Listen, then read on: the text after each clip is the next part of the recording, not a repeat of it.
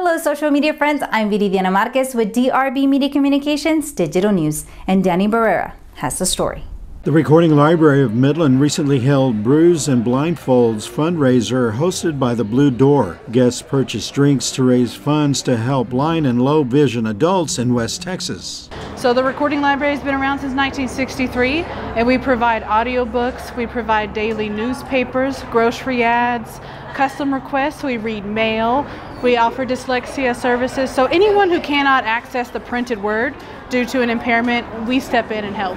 The fundraising event featured live music, permanent jewelry, cigar rolling, including House of Havana, and Guess the Beer Challenge. We would love to at least make at least 5,000. That's our goal. However, we want people to just get involved with our mission and maybe even sign up to be like a reoccurring donor. So a couple of bucks a month really goes a long way for us. Follow the Recording Library of West Texas on Facebook and at www.recordinglibrary.org for donation opportunities and upcoming fundraising events. For DRB Media Communications Digital News, Danny Barrera.